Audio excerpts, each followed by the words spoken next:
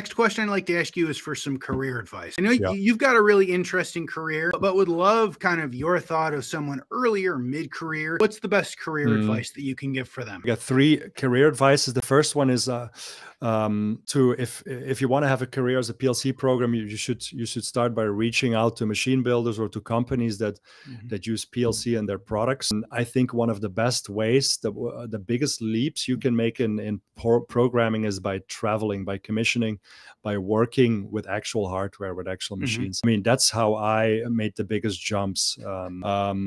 The second career advice I would have is to try as well to work for different companies, not just one company. Because if you work with one company, you see one standard of software, and you think that's that's probably as good as it gets.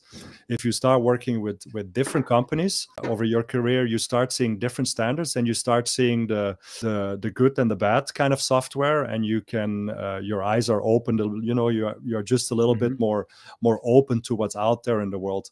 I mean, I've seen some of my biggest leaps as well by just working with a new client, that was very organized, looking at the software, and I was like, wow, okay, this is how you can do things as well.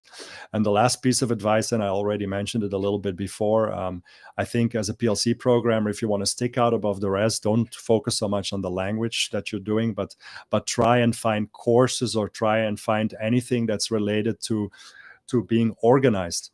So trying to find out how to break down applications into smaller modules, maybe practice on your own, take a couple of example applications, real life applications, and try and see if you can build them up modular. I think that's one of the key skills for a PLC program to learn, and that will give you the best choices for your career.